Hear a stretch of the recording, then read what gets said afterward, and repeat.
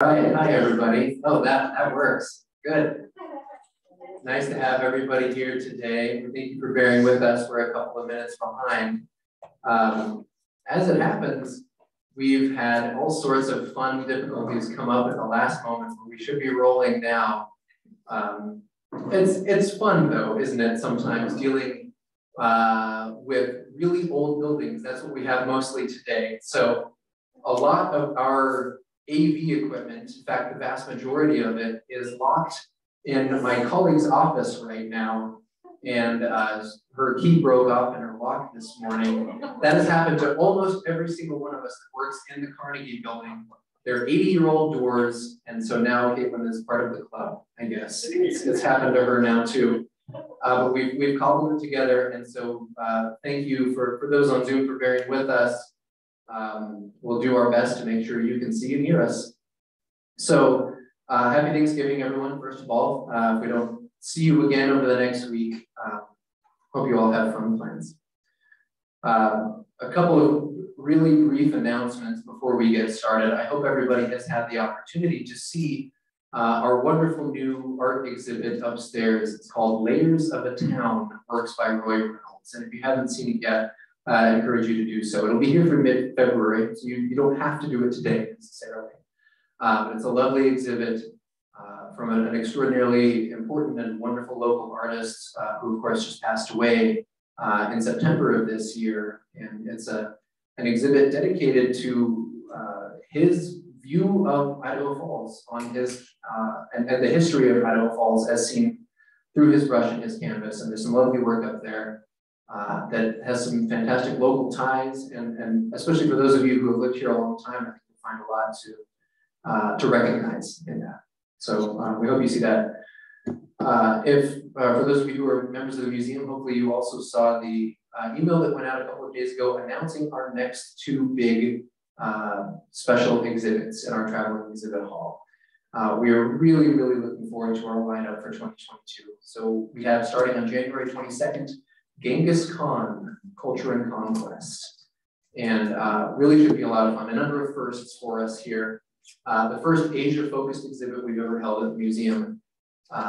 It, of course, immerses the visitor in essentially 13th century Mongolia and the Mongolian Empire, which Genghis Khan founded in a rather brutal fashion, but was the largest land empire in history. And in fact, Washington Post historians at the dawn of this millennium, came together and elected Genghis Khan as the single most influential person of the entire last millennium, which is saying something.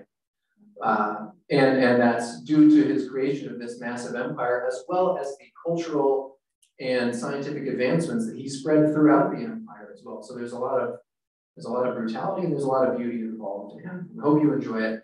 Another first that we are going to see in this exhibit that we haven't had here at the museum before is daily live performances of traditional Mongolian music. And we're really looking forward to that as well. So that's January through September. And then September 30th next year, we will be opening Toytopia. And Toytopia should be a lot of fun as well. This takes visitors through the history and science of toys and games, going back from ancient times up until today. It's heavy on the nostalgia factor. If you lived in the 20th century at some point, you will see toys in that exhibit that you owned, or that you coveted at least. And all sorts of fun, interactive, playable toys and games in there as well. The world's largest Etch-a-Sketch, which you can actually use. I can't even use a regular sized one. As well as one of those pianos from the movie Big, essentially, that you can play with your feet. Life-size dollhouse, all sorts of fun, large games that you can play, and regular-sized games as well. 70s and 80s arcade, you can actually play the video games. Anyway, it's going to be a lot of fun. If you call us and we don't answer our phones, we'll probably be playing games. So just kind of. Okay, so without further ado, I would like to introduce our program today. So this is a special program that that came on request. And so don't let it be said that I don't answer your request. If you have something that you would like to hear about here at Museum Club, please do let me know. Let any one of us on the staff know, and we will do our best to make it happen. Bill Doering and Jericho Whiting have presented in a number of places before, I understand. But one of our visitors saw them present at the Idaho Falls Zoo and was so blown away by what he saw there that wanted to bring it here as well. And to the zoo's credit, I called up Dave Pennock, the director of the zoo, and I said, is it okay if we bring these two in? And he said, of course, the more education in the community, the better, which I thought was very generous of him. So we're even if we are stealing his thunder a little bit. Anyhow, so I'm going to introduce these two. Jericho Whiting, first of all, is an associate professor of wildlife ecology at BYU, Idaho. And his research focuses on wildlife and habitat conservation. He's conducted research with several local organizations and beyond to better understand bats and conserve them and their habitat here in eastern Idaho. And he has, in fact, co-authored a paper with Dave Pennock at the zoo, as well as with our other speaker today, Bill Doering. And Bill is a wildlife and bat biologist who conducts research and supports wildlife management and conservation programs at the Idaho National Laboratory. He's been researching bats since the early 1990s. Interests include resource requirements of mammals, bat behavior, long-term trends in local bat populations, emerging threats to bats, and searching for the rare spotted bat, as well as a few more. He, and I suspect possibly Jericho as well, helped found an East Idaho bat monitoring collaborative that is known as the Fellowship of the Wing. So they are nerds as well, and we're happy to have that here. He enjoys educating the public and countering negative attitudes about these fascinating and valuable mammals that we have right here with us. So without further ado, we're going to turn it over to Bill Doering first, and then Jericho Whiting to talk about ecology and conservation of bats in southern Idaho.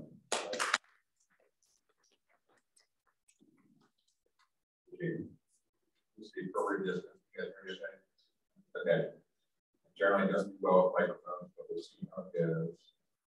All right. So in putting this together, I was trying to think of what a museum crowd would be interested in. So I took the core talk that I give at the Idaho Falls Zoo, and I just kind of pushed stuff around and tweaked it and expanded on some stuff. That's kind of like really quick if we're trying to get people outside to actually see bats in the zoo. Okay. So I'm going to talk about, well, we have a slide. First of all, a quote from Bats in the United States and Canada. There are very negative attitudes towards bats that are pervasive in most cultures. And I grew up in a world where if you squished a bat and killed a bat and you hit a bat in the room, you were doing public service because they all have rabies. And you get clear mat addicts or you get abandoned mines, and it's like everyone's duty to kill bats. And I think that one of the best things you can do for bat conservation is stop people from doing that. So all the other stuff we do, all the research is probably secondary to convincing people that bats aren't evil monsters. Okay. So that's what I kind of try to do. All right. So I'm going to talk a bit about bats and culture, just high level basic bat biology, and I'll focus on a couple of areas that I think are particularly interesting and particularly unique to bats. I'll grade towards an overview of Idaho bats. I'll talk about benefits of bats, and I'll kind of preview threats to bats, which will segue into Jericho's talk. Okay. Okay, so there are lots of negative bat attitudes in Western society. And has anyone seen the show The Survivors? No one's ever seen this movie. It's amazing. 1,800 feet underground, a perfect world, program for man's survival except for bats. You guys know Bat Boy? No? Anyone? How about the Hammer Dracula movies from the 50s? You guys remember that? Okay. All right. So, negative use of bats. The term or the word bat first appears in English around 1570. It appears to have migrated over from a Swedish word, baka, that's related to bacon. And in Middle German, the word for that was Speckmaus, which literally means bacon mouse. And it's unclear if it's thought because they would hang in sheds and barns where cured meats also hung, and so they were found in association with each other, or because of the way bats look while they're roosting and they're hanging with their wings, if they look like a ham or a side of bacon. They were blamed for eating bacon and hams, and so there was the beginning of bat persecution in the Middle Ages because they thought the bats were eating their bacon. And I found a little nursery rhyme that you're free to read on your own there while I'm talking about bats and bacon. And most European words for bat are related to how they move, when they're active in the evening, the leathery appearance, and their similarity to rodents. You may have heard like flittermouse, fluttermouse. Flittermouse is often a term for bats, or airy mouse, sky mouse. The Latin word vespertilio, I think vaguely translates to little evening ones, which is kind of a cute little name. So anyway, and I found this, it's from an illuminated manuscript from the Middle Ages, and it's Alexander the Great's exploits in Asia. And you can see some pretty vicious looking bats in that imagery.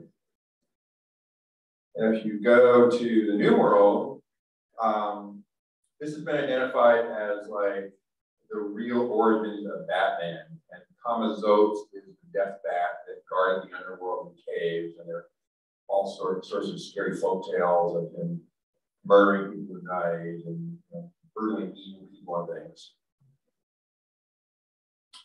If we go to the Far East in China, the word bat and the word for good luck or good fortune are homophobic. They sound the same. And so over time, the bat came to represent good luck or good fortune. It represented what were called the five blessings of health, wealth, virtue, tranquility, and peaceful life and old age. You see a lot of art with what's the tree of life in the center. Has anyone seen Kung Fu Panda? I just can't hit the right crowd. Okay. All right, there were 8-year-olds here. They would know all about it. And then the 5 bats around it. So you see a lot of symbolism like this. It's this woo-foo. So you can Google it, all kinds of cool imagery. This one I thought was particularly cool, and I want to recreate it for my patio behind our house. And it's a terracotta woo-foo symbol, which I think is really lovely. Keep with the things museum people might like to see. Okay. All right. So bat origins. The oldest complete bat fossil is from about 52.5 million years ago in Wyoming. And there are other fossils around the world that are from about the same time, and they reflect that bats had a global distribution approximately 50 million years ago.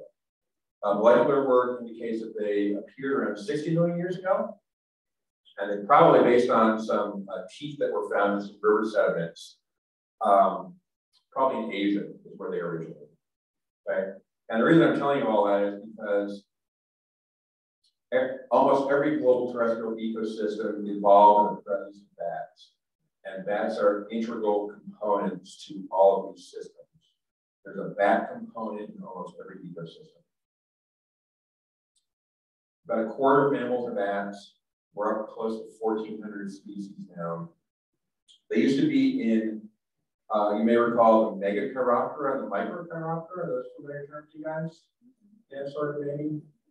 But some molecular work, we found that there were actually 6 families that were put in the Microchiroptera that were actually closer to the Megachiroptera. So there's been some recent reworking into 2 groups, the Pteropodiformes, which is the megabats with 6 microbats, and then the Vespertilioniformes.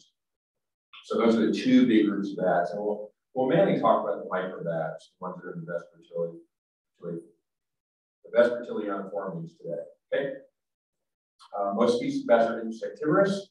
However, there's lots of specializations. They're pollen, nectar, fruit, blood feeders. There are bats that catch fish. There are bats that catch frogs. There are bats that eat other bats. There are bats that catch, at least one species of bat that catch birds on the wing. There's a European bat they recently found that will go up 1,000 feet at night, and then it will dive into flocks of migrating passerines and take them on the wing, which is pretty fascinating. Recent discovery. Okay. All the what I'll call vesper bats use pharyngeal echolocation, which means they create noises in their throat, and they use the echoes from those noises to navigate. Okay. General anatomy. Just a couple of things while you're looking at this, I want to point out is the wing is not simply skin stretched out across their bones. It's a very complex structure with a vascular system, with muscles, with nerves. It's a controlled flight surface. They can tense it, they can pleat it, they can tuck it up when they fold their wings. So it's not simply skin. All right. A couple other structures I want to point out are something called a tragus, which is in their ear. I think with a trigger, let's give it a try. Right there. There's a little projection that sticks up in their ear, and it creates sort of acoustical crosshairs as they sweep their head back and forth. Another structure I want to point out is a calcar, which is sort of a bony projection that comes off their heel, and it lets them control this membrane. And so they can use this membrane as an air brake. They can use it as a feeding structure. They can use it to steer by tensing it and changing its shape. Okay. I have a question about it. Yes. I noticed they had a thumb and the second, third, fourth, and fifth finger. Yes. They have the first finger. I guess that first finger would be the thumb. Okay. Yeah. And then since we're back on this slide, so this bone here is not a finger bone. It's actually one of their metacarpals. So their quote unquote knuckles would be there, there, and there. So the hand is actually expanded, not just the fingers to create the wing. Okay. Okay, only true flying mammal. Chiroptera is the order means hand wing.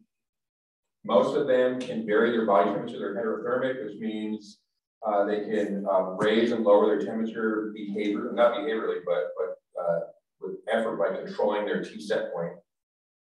Most use daily torpor. So when they're not active, they lower their body temperatures. Many hibernate. We mentioned echolocation, which is a form of biosonar. And their body shapes and their wing shapes vary quite a bit depending on their lifestyle. There are some that have short, wide wings and they can hover, fly backwards, like this one. And there are those with very long, narrow wings. They're almost like boomerangs. They can fly really fast, like this one. And this one is the Brazilian free-tail bat. Used to be called the Mexican free-tail bat. You may think it is, okay. They actually found out that they were speaking Portuguese. Hey, all right, so anyway, they have the record for straight level flight in vertebrates, 100 miles an hour. So not in a dive, not in any kind of maneuver, just flying, flat out flying. Okay, we're going to slowly zoom in and talk about the kinds of bats that are in Idaho and Idaho bats.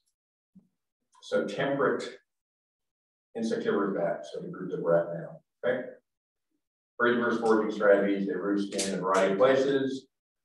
Cliffs, trees, in foliage, mines, buildings.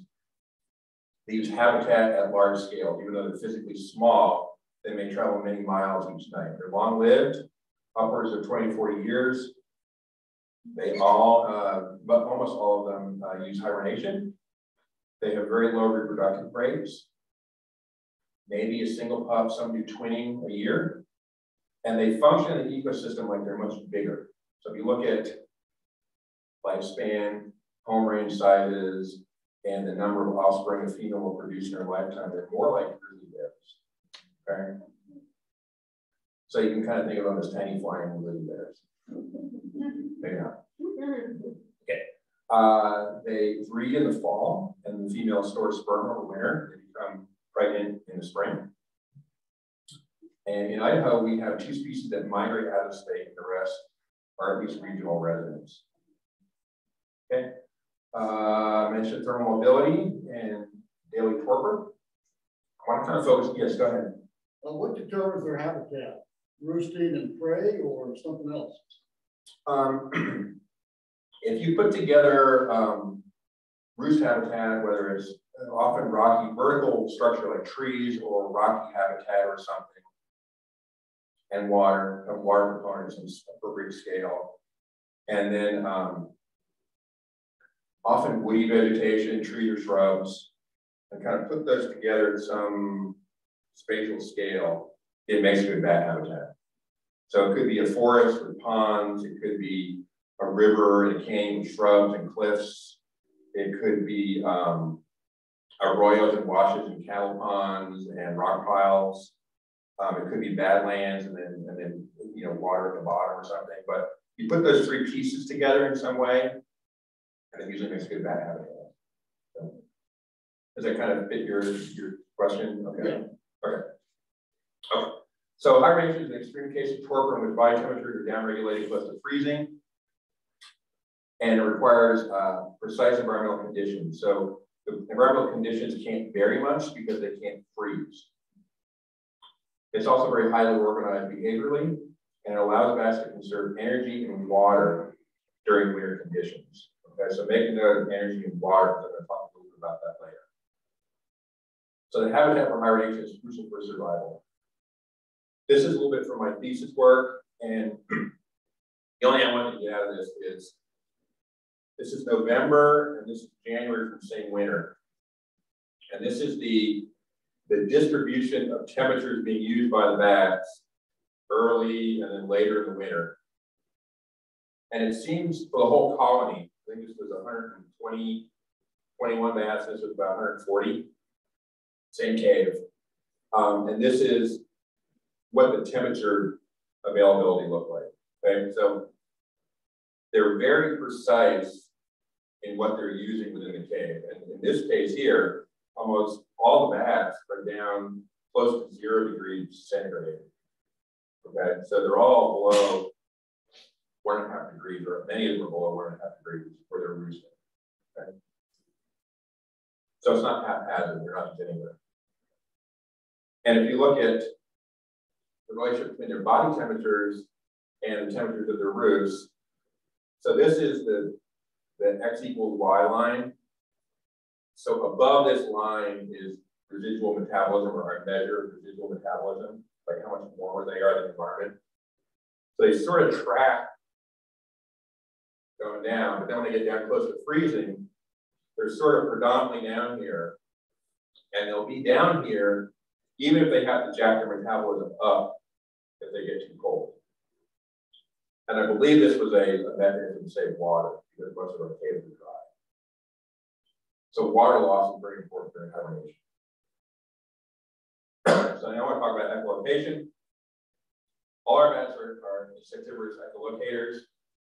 I've defined this previously. All one of our species uses ultrasonic frequencies, so above the range of our hearing.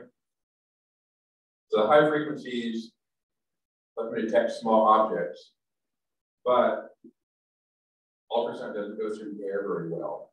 It attenuates. So the air is kind of seepy to ultrasound, so they can't detect echoes from very far away. So they can't detect their prey very far away.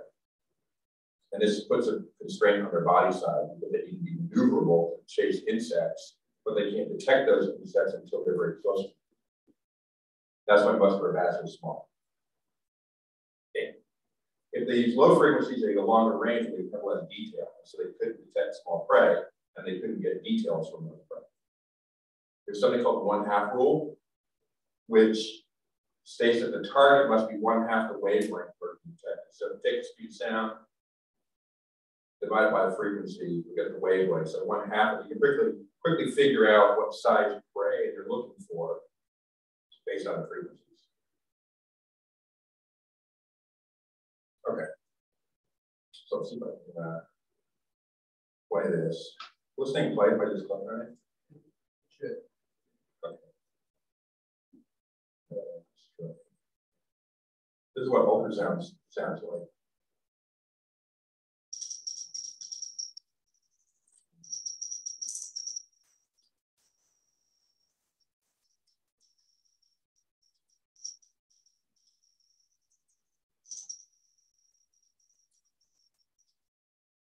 Okay. So they produce a series of short duration FM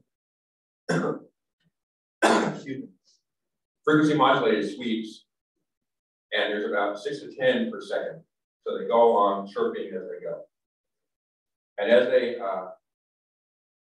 encounter an object of interest, they get closer together. So they have search calls and they have approach calls.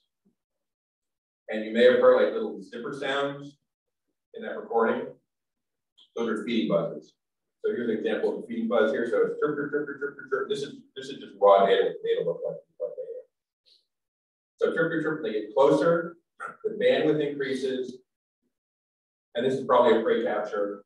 Then they go back to searching. Okay, and they do that all the time.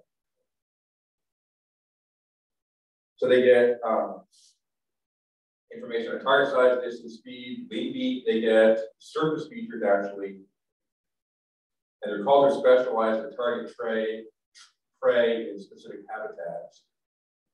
And they vary based on the bat species, the prey present, and the structure of the habitat, and how much physical clutter is in the habitat. So their calls are constantly changing. And these are some examples of different species in their bat calls. Okay. You can use the pulse shape. So this is a chirp, stylized. And you can use it to try to figure out what bats are based on diagnostic features. Okay. And you can develop keys based on libraries of known calls and try to group them based on what you think they are. And there's software that you can program. There's actually rudimentary auto identification software. Okay. And you can also program these passive detectors that operate unattended for long periods of time to collect data. Okay, bats by note.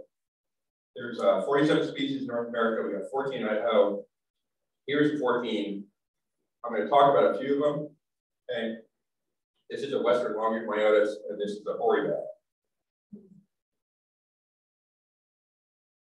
So hoary bat is a high forager, generally in forest habitats, very swift flyer, not very maneuverable, roosts by itself, feeds on large prey, primarily moths, and uses low frequency echolocation also. It's looking for big stuff. And it's a migrant.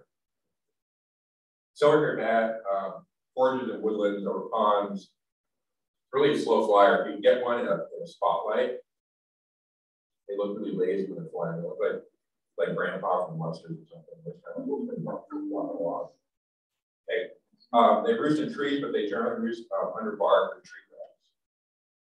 Okay. Generally solitary. The big brown bat has been called the coyote of bats. Great generalist. Found lots of places, will eat anything. Roosts almost anywhere. Takes larger prey. And has highly variable echolocation calls. Here's Townsend's bigger bat, very cute. They got these little fleshy lumps that stick up in front of their eyes. This is a hover gleaner. So it takes insects directly from woody vegetation, so forage against tree trunks or in shrubs, and actually pick insects out. And then also in boulders. It has a very low volume call, so they're often hard to detect. And eastern Idaho appears to be a hotspot for the species.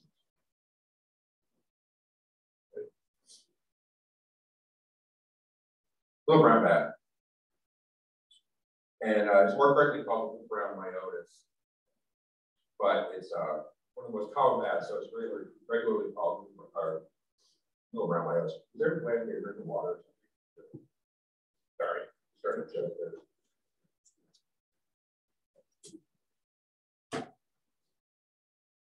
So it's seen in a diverse habitat types, often near open water.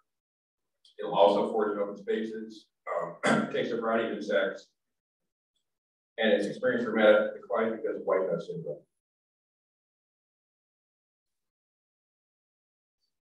The western small-footed myotis is the most commonly bat detected in our area. Very cute little guy. Typically forages close to vegetation, so it flies around shrubs. Thanks.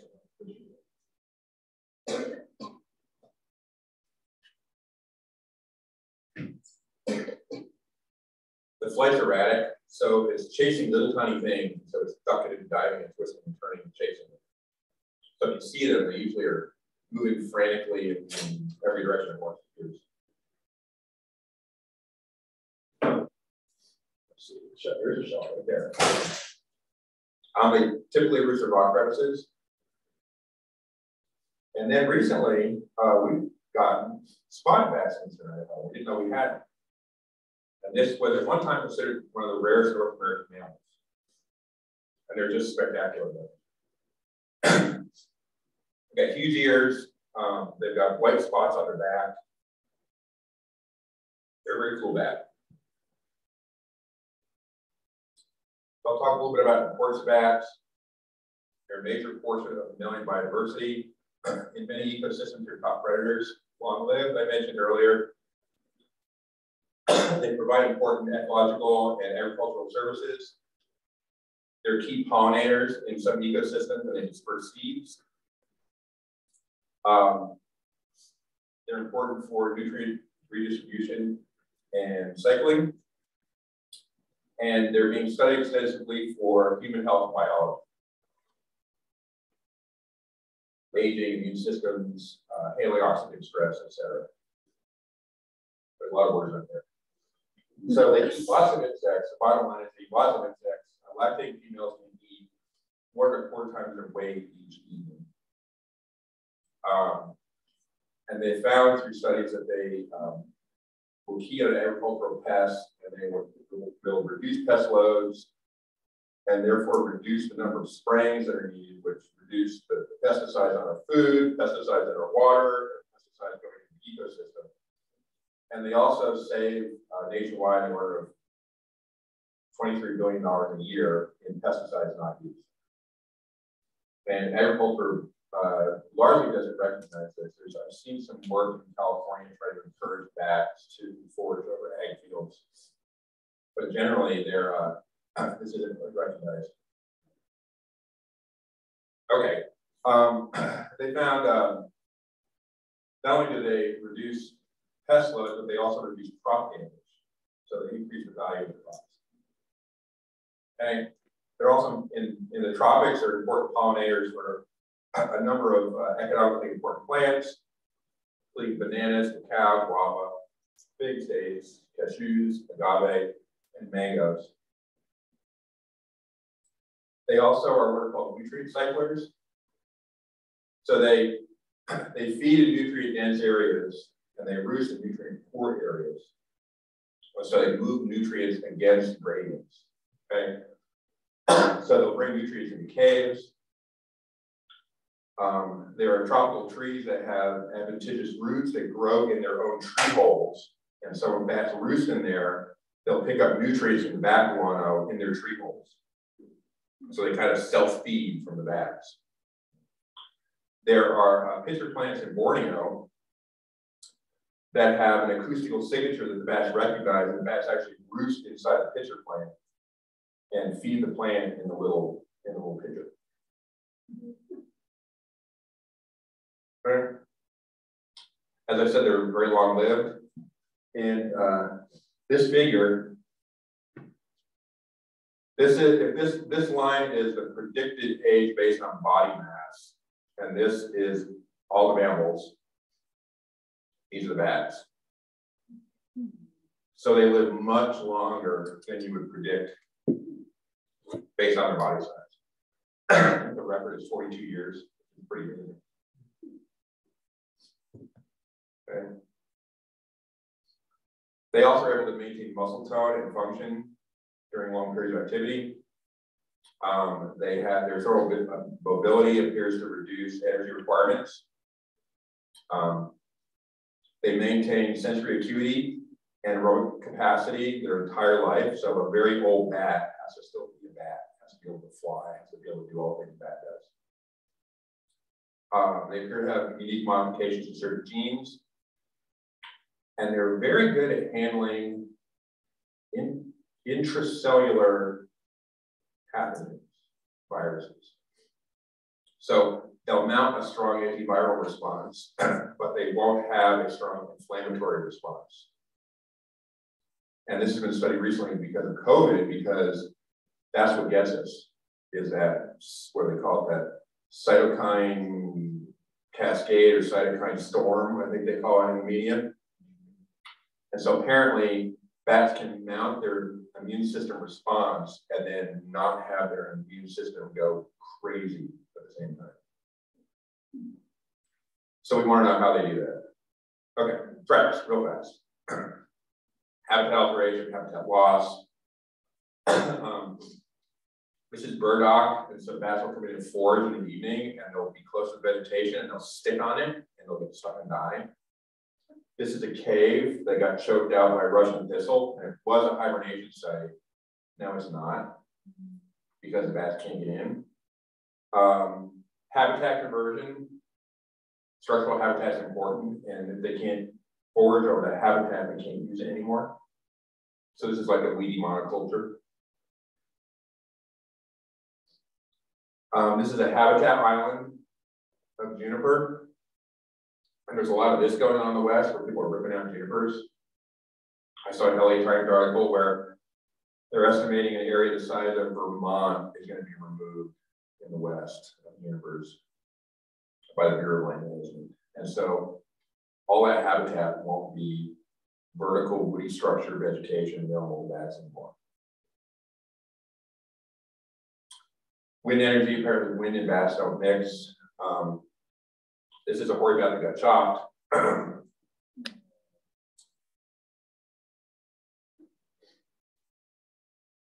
So we first started noticing this when the wind turbines started getting really big around 2003. But there was a problem. And nationwide, it's probably 7 to 12 bats per megawatt. And it's mostly hoary bats, but then there's a hodgepodge of the other ones. They appear to be attracted, but no one knows why they're being attracted to the turbines. And they're already detecting population declines. And then white nose. You guys know what white nose syndrome is? Yeah. Okay. All right. These are dead bats in a cave in Vermont. So white nose is a fungal pathogen that appeared in 2006 in a cave, a commercial cave, a tourist cave near Albany, New York. And it has spread all over the continent. And it causes energetic and water stress. And earlier I said how important both those things are for hibernation survival. So if they weren't hibernating, it wouldn't be a problem. Because they're hibernating, they die. Death usually occurs 70 to 90 days. There are impacts to agriculture that are being reported because the bats aren't eating pests. And the latest I saw was it's wiped out 90% of 3 species of bats. One of them is a little brown bat. And this is a map, a county scale map of where it's been detected so far. So we're kind of in a hole, but we're surrounded. And we haven't detected through that, but it's probably coming. I think that's it. Okay. Questions, comments? Yes. The early slides caught my attention. The number of species was like 1,300 or something around the world. That's astonishing. Yeah. And we have like 50 in North America. And would you say you're 17? Yeah, we've got 14. Yeah. That number of species. So I'm assuming that the vast majority of them are in the tropics and the species. Majority of them, yes. Different plant availability. Yeah, there are more bats in Costa Rica than all of North America. Oh, really? Yeah. And evolutionary speaking, what's a common ancestor? How did they evolve? They are a pretty far back stem group. They said they were closer to primates, but they're actually now pretty far away from primates. So there's a group of mammals that evolved in Laurasia, which is sort of an ancient supercontinent. And there are a number of groups that are in there. The hoofed animals, the carnivores, pangolins, whales. And so they're sort of like with those animals or closer to it. So We have a question on the Zoom. It says, would global warming be a benefit? Be a benefit for bats threatened by white nose syndrome if it reduces the length of the cold season and duration of hibernation, and also increases humidity because of the warmer air? That's a complicated question. So they're selecting temperatures based on what they evolved to select. And the 3 species that are most at risk, just so happen, I showed that curve of what my bats were doing. So my bats are much colder than the bats that are being hammered by white nose. They're a few degrees warmer. So if you look at the growth curve for the fungus, Pseudogymnoascus destructans, it looks like the temperature selection curve for little brown bat. So they are like right in the sweet spot where the fungus grows best. And so I don't know if, well, caves are generally sluggish, giving an overly long nose and apologize, but they generally have a high capacity to absorb a change in the outside environment. In some caves, you go back far enough, and presumption it's ice age climate back in the cave. So there will be a climate change lag. And those bats will probably still be moving around to find appropriate temperatures. So, and then the fungus does really well with higher humidities. So I don't have an answer. I apologize. Another question on the Zoom has come in. How is the white nose syndrome spread? It appears it's predominantly bat to bat. And they're spreading it probably in the fall when they are swarming and there's courtship going on, and you get multiple species all roosting together and hanging out together pre-hibernation. And so they're spreading on each other. Some of these larger caves that have had lots of bats is in the cave. So it's become endemic in the cave. And so they can probably infect when they go in. But if the space doesn't have very many bats, it probably doesn't have a very high fungal load. So places that have just 1 or 2 or 3 or 4 or 5 or 20 bats may not be as impacted. It's like country bat versus urban bat. You see those models for like zombie apocalypse, and it really wouldn't be a big deal in Montana because the population has to be so low, but New York, yeah. Anyway, so it's kind of like that. Okay, there was another hand around. Go. Yes. So kind of on the white nose fungus topic, does it affect cave-roosting bats more than tree-roosting bats? Yes, it does. It doesn't appear to affect. Well, there's some that summer in trees and they hibernate in caves. Okay. So the bats that are wintering in caves are the ones that are being affected. Okay. Is that it? No? Okay, we'll get more questions. I'll be here. All right, my hand is to Jericho, and let's see, you can probably find your talk and have it. Thanks.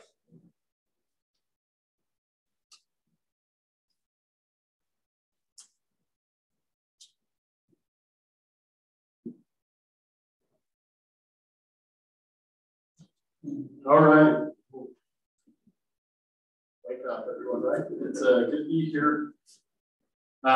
Special thanks to Bill. He does a great job providing just good basic information about bats, bat biology.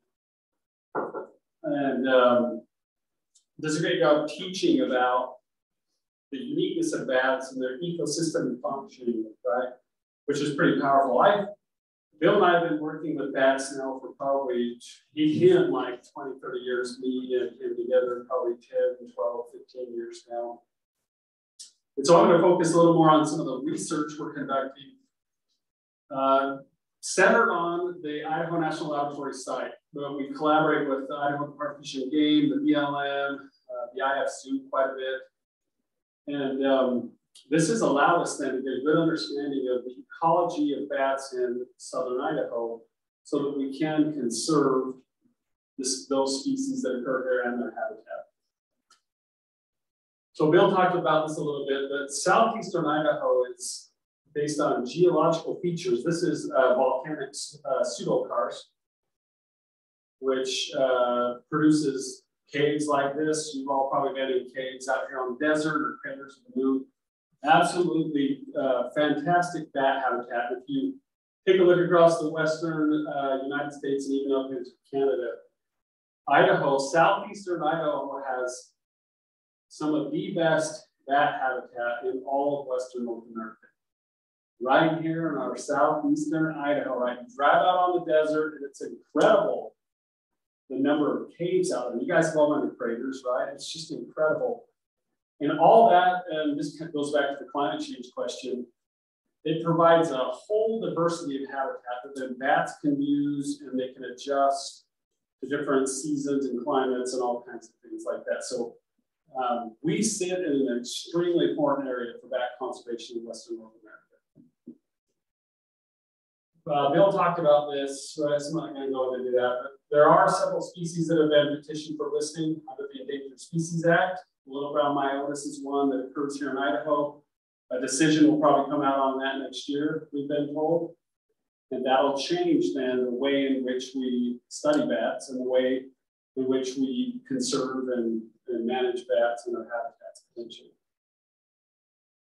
Now I'm going to switch and talk about some of the specific projects we've done together. So we know that southeastern Idaho is an important area for bats, right? We don't have too much information about how wind energy here has been affecting bat populations. And Bill and I, this was probably 5 years ago now, Bill, right? Like we got an email from a biologist from the Idaho Park Fishing Game, and she said that some of the wind companies have hired private consulting companies to come in and do surveys, post-construction surveys, to see how many birds and bats they were killing. The wind farm east of town here, the Rockland wind farm was another one, and I can't remember the third one, somewhere around here. But they said, we've got a bunch of bats, carcasses, do you guys want them? They said that to the biologist, and she's like, sure, yeah, we can take a look at them and use them. They brought over, how many bags? Do you remember? 3, 4? 3 or 4 black garbage bags full of bat carcasses. And you got to remember when they're doing their wind turbine surveys, they don't go underneath each turbine. They'll randomly select about 10% or some percentage. And so Bill and I and this biologist and another biologist sat there for 3 straight days, just picking carcasses out and trying to identify what they were, right? So these were 3 facilities from 2012 to 2014, and the carcasses were only collected for 2 years. And these are the carcasses that we identified that Bill talked about. 46% of those were forward bats. We had silver-haired bats, big brown bats, the little brown myotis. We were surprised about this one. This is higher than most places in the Western US, and this one was interesting too. Based on what we could glean though, some of the wind farms around here have some of the highest mortalities of bats in the Western US. We know that California has some places that are pretty high, but the wind farms around here have some pretty high mortality rates. So these percentages are not proportional to their abundance. No, so selectively higher in the boring, for example. yes, it'll be higher in the migrating tree bats, the hoary and silver-haired bats, and that's consistent pretty much across anywhere you go and you look at these kind of data. They're flying higher. Bill talked about this. They're flying higher. They're migrating, and they're being attracted to the turbines. Some of these other ones, like the big brown bats, we suspected that the turbines were built in an area that was really good habitat for that species, and that's why it was being locally basically the number of carcasses we saw. Hibernacular surveys. So these are fun, right? That's Bill right there, actually back in the day, 10 years ago. Right? Bill's going to crawl through that hole right there. Like this is where you go out in the middle of the winter, in the middle of the desert, and crawl in little teeny holes and count bats. We were doing this on the Idaho site, and there's a cave on the Idaho site called Bleak Sausage Cave. Bill's been in it, right? So you can imagine I went down into a larger crater, and the hole was about this big. And it's covered in rocks, and I was pulling rocks away, and I was like, I am not going in that thing. Like, there's no way. And then you shimmy through that hole, and it's about kind of like that, right? It goes back like 5 or 6, 7 feet like that, and then it opens up in a big cavern, and then it constricts back down like a linked sausage, right? So, but I had a couple of the biologists with me, and I'm just like, hey, I'm not going in that hole. I've been stuck in caves behind people that were bigger than me that we couldn't get out, right? And yeah, that's not good. But anyway, we did go in, and you go into these caves. You've probably all been in these types of caves. They just open up almost like a subway, right? And then we just walk along, and the bats are hanging like fruit from a tree, right? Some species, the Townsend's bigger bats, you can count them very well. The other guys, the little western small-footed myotis, would be crammed up in the cracks and stuff, and so you have to look around. And it's absolutely just fabulous being in caves and counting bats, right? And some of the caves we go into, we'll be in there 4 to 5 hours, just setting up transects, counting bats. And from all that, we get really good data that help us track these guys. Okay, these are the Townsend's bigger bats. We don't know a lot about what they do in hibernation. We don't know a lot about their behavior and also their numbers. And they usually only hibernate in like a few number of individuals per cave.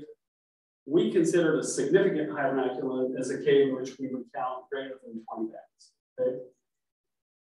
Same thing with the western small-footed myotis.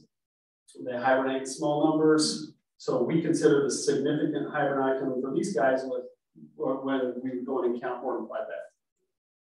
So this figure shows number of bats on Y all the way to 600 in all these different caves that occur out here in the desert. From here to Shoshone. The red line indicates the 20 bat cutoff. And so we have probably the highest density of caves for this species in all Western North America. Some of our caves have 600, 500 bats in them, some of the largest hibernaculum in Western North America for this species. In fact, we have one cave that's not on here where you can count 2,000 of these individuals in the winter. That was our highest count. It was 1994, actually. The most counted for any cave in Western North America. So we have the highest density of caves for this guy and some of the highest hibernating populations of this species in all of Western North America. Western small-footed myotis is the same story. Number of bats on the y-axis caves. We have the highest density of caves in Western North America for these guys, and some with up to 140, which is a large number of bats for these guys. So looking at population trends, it's often difficult to track populations of animals across time. You either need to have them tagged, right? Or you need to have some feature like a cave, which they'll fly in consistently, and then across years you can go in and count and try to understand trends, right? We don't know a lot of what's going on in Western North America about this. And so this is absolutely critical, right, for conservation of wildlife. You have got to know what the populations are doing, right? Are they increasing, decreasing, or remaining stable? Bill did a great job talking about white nose, wind, habitat destruction. How is all that affecting bat populations, right? Those are great questions that we have. So we took this data set. It was 30 years of data, a whole bunch of surveys. And basically we were able to go back to about 1985 up to about 2018. This is just a relative abundance or just a relative number of bats across like 60 caves. And we did some fancy statistical model and basically showed that across the past 30 years, this species is actually doing fairly well, right? There's a little bit of a dip there, but overall, this black line here is the average trend. They're doing fairly well. This is powerful data, right? Because now, if this automatically drops for some reason, we can actually look back to the past 30 years and have a baseline for which we can understand population trends. We looked at this also with Western small-footed myotis. These are the guys that we suspect will get whacked by white nose syndrome when it comes to Idaho. You see a somewhat of a similar type of trend. There was a dip there, but they rebounded. That might just be natural fluctuation. But once again, from here on out, if when white nose comes, not if, but when we get white nose in our caves, we would actually predict that these guys would drop, right? And so now we'll be able to test that and use statistics to show the degree of that decrease. Winter activity. So bats, back in the day, a lot of bat researchers wouldn't do a lot of work in the winter. Bill tells me it's because it's cold. Nobody wants to go out to cave in the winter, right? It's difficult to get in a lot of these caves. But bats will go into hibernation and they'll have a torpor, and then they arouse from that and they'll fly out of the cave in the winter and then fly back in. They do this. We didn't know a lot about this until about 5-8 years ago, and we started doing a bunch of work on this. And there's a whole bunch of hypotheses. They're drinking, they're feeding, they're mating, they're urinating, they're changing positions, moving around and such. We didn't know the pattern of that, and we didn't have a clear understanding of how frequently they were flying out.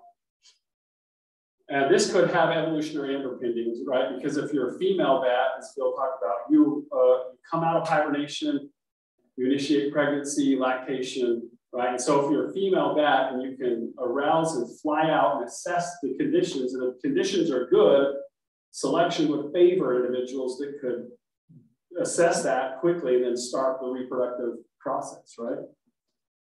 And this is a big one for white nose syndrome. So white nose syndrome basically generally causes bats to arouse from hibernation, and it agitates them, and then they arouse and burn energy, and they lose water, and then they die. They don't have enough energy to make it through the winter because they're arousing and waking up and flying out at abnormal rates than what they normally do. So we set a whole bunch of these detectors at the INL site. This is the recorder here, the microphone. We'll talk about that. It just picks up echolocation calls of bats, like Bill showed. This is what we documented: bat activity on Y. This is bats flying outside of caves in the middle of winter. Here are months: November, December, January, February, March. Townsend's bigger bat in gray, Western small-footed in white.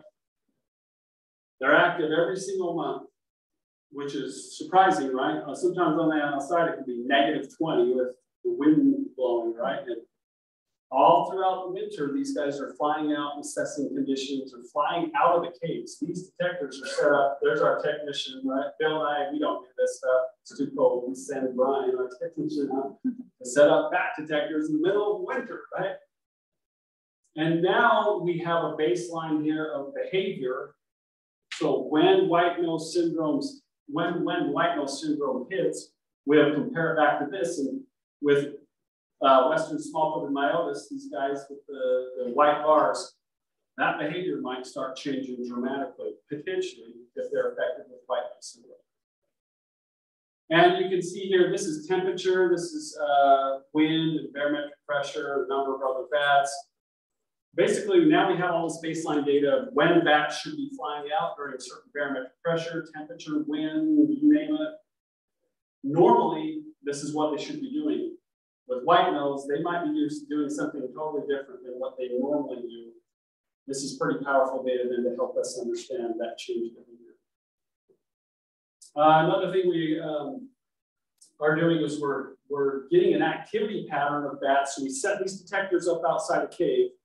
We record them coming out of the cave, and then we go in and count the bats in the cave. And we wondered if we could predict the number of bats based on the acoustic recordings, if we could actually predict the number that were in the caves. So then we wouldn't have to go into caves to count bats, because us going into caves can disturb bats.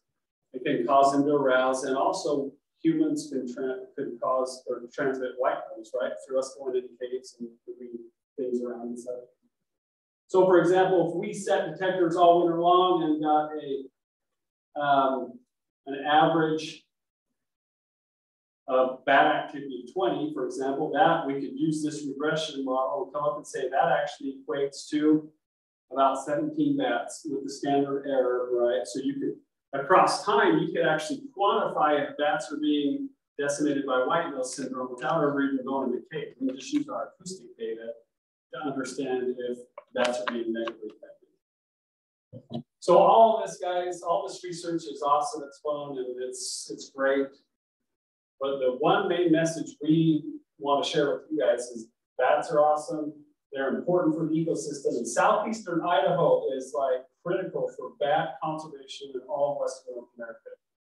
You drive 15, 20, 30 miles out into the desert, and you are in like prime bat habitat, right? Hell's Half Acre areas. So with that, I think that's all I have. If anybody has any questions or comments, I'll take those. Yes, sir. So in regards to white nose syndrome, let's call it controlled access caves. You know, when you go for a tour, you get a permit or anything, and say, have you been in a cave the last year, whatever, and it's up to the individual to answer yes or no. It's like, okay, I'm in a cave a year ago wearing this watch and wearing these shoes, but there's no, I haven't seen any decontamination stations. You know, so is there plans or proposals or anything to decontaminate before you go into a cave? So yes, the U.S. Fish and Wildlife Service has decontamination protocols that we follow when we go into caves. So researchers follow when we go into caves, and then also the caving community, those that recreate caves. Most of them are really good, and they'll follow the same protocol. If you've been to Craters of the Moon, they ask you a similar thing, right? They say, have you ever been to a cave? And if so, don't wear that stuff into the cave. If the little brown hylas gets listed under the Endangered Species Act, that's probably there's going to be some changes in that kind of stuff, because white nose syndrome is one that is decimating that species. And the U.S. Fish and Wildlife Service may then work with the Forest Service and BLM and say, no, we're going to start putting potentially putting restrictions on going into caves at certain times, and then also requiring decontamination if you go to cave. For instance, you know, the average citizen goes down to Great Basin or goes to Hiawatha, whatever the cave is down by Montpelier, and then comes up here to Craters of the Moon. You know, there's nothing being offered for them to make sure they're decontaminated. It's just take the word for it. Yep. And so Craters is, they pass out that little flyer. It was the last time I went there. And they basically say, if you have been in a cave, we got to recognize that if you're here in Idaho and just going around caves in Idaho, that's different than if you're coming from the East Coast, right? So the thing with Craters is we have people coming from all over the world, right, going to Craters. So, but they're a federal agency, and that's how they propose to deal with it, is to trust people, which is great, right? And say, look, if you've been in a cave and you wore a coat or boots or whatever, please don't wear those in a cave, or please don't go in the cave, right? What's that? There is, yeah. So if you go on the U.S. Fish and Wildlife Service, they just type in white nose syndrome decontamination protocol. It'll come up, and there's bleach, water mixtures, and all kinds of stuff. Yeah, then I went out to, you know, did frog surveys in the Southwest, and we had to decontaminate after everything we went into. Yeah. But the cattle did. Yeah. And then there's always the risk, though, that like the Boy Scout troop is going to go and get right, like, and so that's part of our talk, and part of what we want to do is educate folks on white nose syndrome and help them understand there are protocols you can follow to decontaminate if you do that kind of stuff. So, okay, thank you. Yes. Yeah. So you know, I recently went to 17 Mile Cave, and you know, the graffiti there is awful and it reeks of paint. Was there a bat population that maybe used to be there and then left or moved in? Yeah. Yep, they're used to, I'm sure there were bats in 17 Mile Cave. I've never been in 17 Mile Cave, but it's comparable to, excuse me, a lot of the caves we have on the Idaho site in the desert. So yeah, I'm sure there were probably bats in there at one time. Mm-hmm. That's another issue we have, is cave vandalism, right? In a lot of caves, there's another cave up where I'm from, in Rexburg, Civil Defense Cave. I don't know if you've been in there, but it's just spray paint everywhere, trash everywhere. And so that's something that's a problem too that we deal with. So, yep. So I get the impression, based on what's happened in the East, that the whiteness syndrome could really cause population level increase. What's your sense of wind? How is it falling?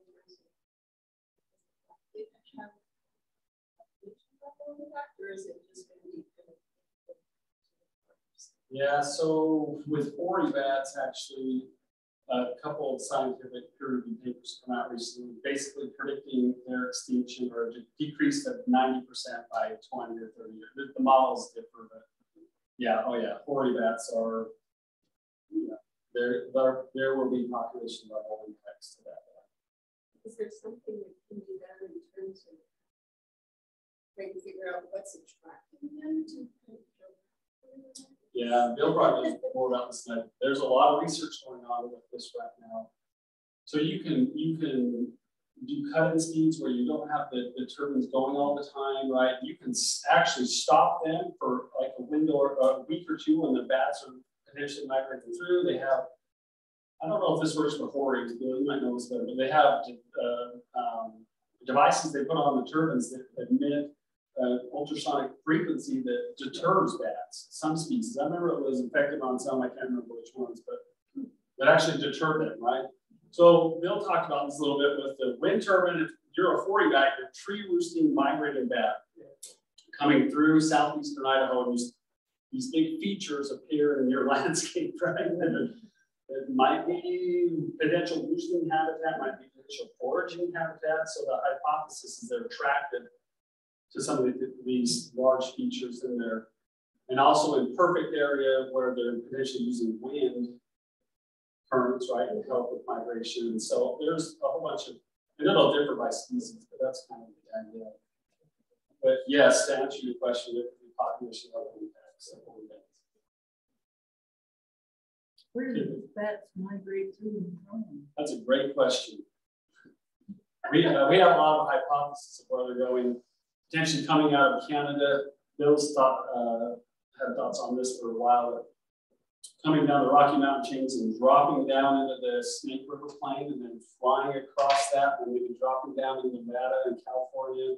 We do know they, based on genetic data and some other stable isotope work, that they're moving potentially from Canada to California, so kind of north-south. And then you can have little guys like the little brown myotis that can move up to 200, 300 kilometers seasonally. So maybe like wintering on the Snake, or wintering on the Yellowstone Plateau, maybe dropping down and coming down to the caves on the Snake River Plain, potentially, that kind of stuff. Anybody else? Any other questions? Bill, do you want to correct anything I said? Yeah, go ahead. I guess I'm curious about the, you mentioned that that's impact on local ecology. So then back east where that white nose wolf is impacted them more, what have you seen as far as impact on the ecology there? So, yeah, so a lot of research there. A lot of it's been looking at at least the stuff I've read, the shift in the community dynamics of bats. Now there's a void there, and so you have other species that are increasing and filling that void. As far as the agriculture, I haven't seen, like, I don't know if anybody's done that.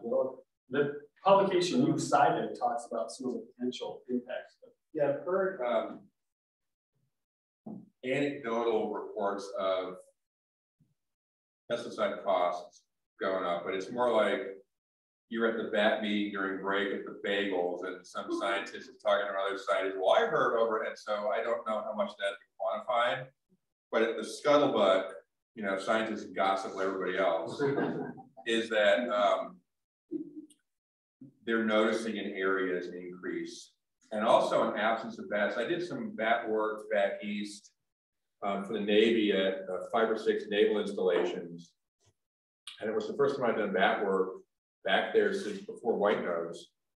And, you know, as a bat biologist, you know, you're assessing conditions, the sun sets, it's starting to get dark, and it's what I call bat time. You kind of get that feeling like, oh, bats are going to come. And it was like, no, just like dead.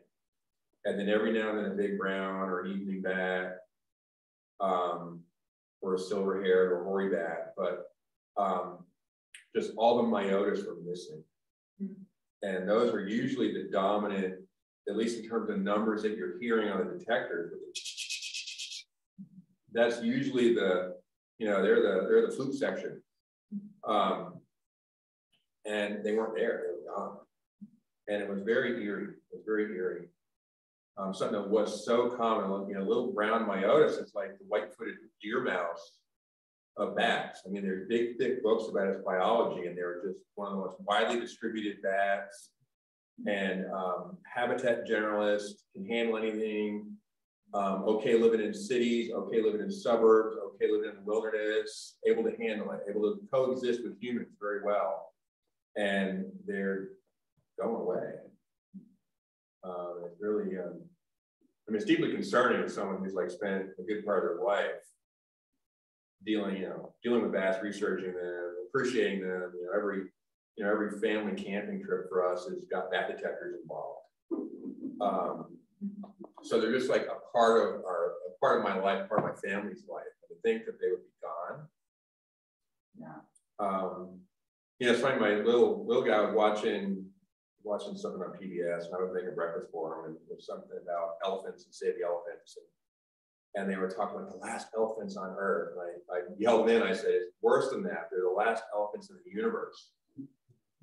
They're not only the last elephants on Earth, they're the last elephants in the universe." And then weeks later, he was watching something about blue whales. And he said, "Dad, these are the last blue whales in the universe." And so these are the last bats in the universe. And so I think we should, you know, really appreciate the gravity of what's going on. Not, you know, suddenly I started preaching, I'm sorry, I apologize. But I think it's very important. It's a very important conservation topic. Yeah, I guess I was just thinking if you quantify the cost on the economy. I bet, maybe more generated. Yeah, I think there's probably work being done. Yeah, probably. And I want to reach out to the ag industry, but I don't have any connections to try to see if I can connect them, you know, more organic. They could actually use it for their marketing, that they're bat friendly, or they put up bat houses, or they're reducing pesticides, or because I know they do it in California for codling moths, which hit a number of agricultural crops.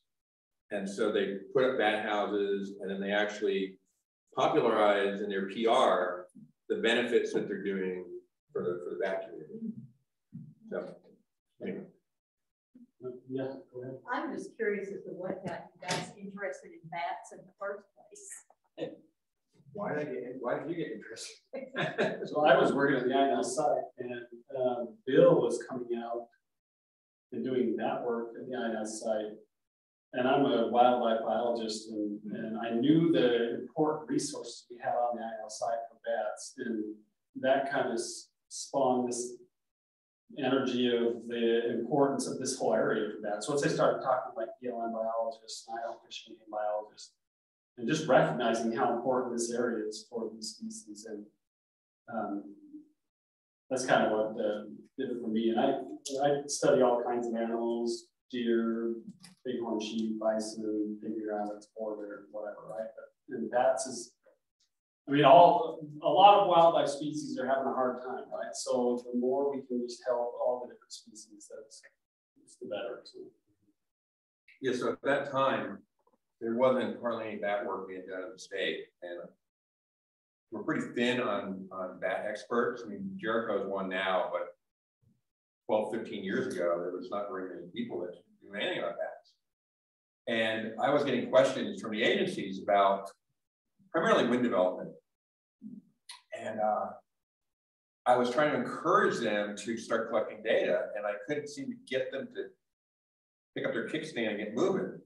So I decided, well, I'm just going to do it. So I called fish and game regions around the state, and I borrowed bat detectors and equipment, and I built weatherproof housings in my garage. And I would go out, I'd leave work Friday, and I would go out, I'd put the detectors up, and then I would like camp in the desert badly, and then bring them all back on Sunday afternoon. And one of the places I reached out to for the possibility of doing bat detectors was INL. And so I connected with Jericho at that time and started collecting data on the site on bats. I was primarily looking for tree bat migration. And I had a theory that they visit caves while they're migrating. They do. We pick them up in caves. So as they pass through, they stop off at caves. And so that was that. That's what got that rolling. But my mom has got pictures of me, 2 years old with a Batman cape and cowl, running around the Christmas tree. You know what I mean? Like, so apparently bats have been part of my life my whole life. And I remember I had like the golden book of bats. And then just by chance, I got offered an opportunity to work on Towns' bigger bat for my graduate work. I wasn't seeking a bat project, but I just connected with a bat biologist. And that was about 30 years ago. And I've been doing bats ever since. We have time for one more quick question. I know also be quick. So I know white nose is a big concern with declining that population. How about habitat loss? Like mines being sealed, roost trees being cut. That's a pretty factor too. Yep, it is, and Bill talked about that. But the sealing of mines is going to be a continual issue, especially if the Little Brown Islands is listed. And Forest Service BLM will have to do an assessment before they can potentially seal a mine. One thing that is interesting in the western U.S. in Idaho in particular, these large-scale fires we're having, that changes the dynamic of the whole ecosystem potentially, right? And what type of effect that's having, we don't know yet, but that's definitely something that's probably having an effect on bats. Right. I think we've got to cut off the formal. We've got to cut off the Zoom right now, but I'm sure Phil and Jericho will hang out for a few minutes if they want to continue talking. Thank you so much. You're welcome.